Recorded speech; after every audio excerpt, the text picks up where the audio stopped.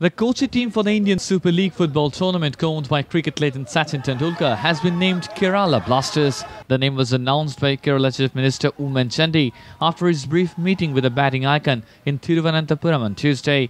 The Indian batting legend, who was given a rousing reception at the airport and government secretariat, said he was overwhelmed and speechless at the love and affection showered on him by the Kerala people. Meanwhile, Tendulkar, who flew to Kochi, also visited the home ground of the team at Jawahar Lal Nehru Stadium, where a huge crowd of admirers had gathered to greet the cricket icon. He visited the Sachin Pavillion at the stadium, which houses rare memorabilia of the Master Blaster, including an autographed white jersey and an autographed bat of Mumbai Indians.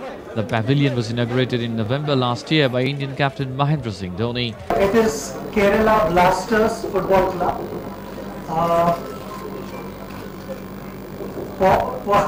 Possibly one can say that by association, people call me Master Blaster, and I am supporting Kerala team, Kochi team.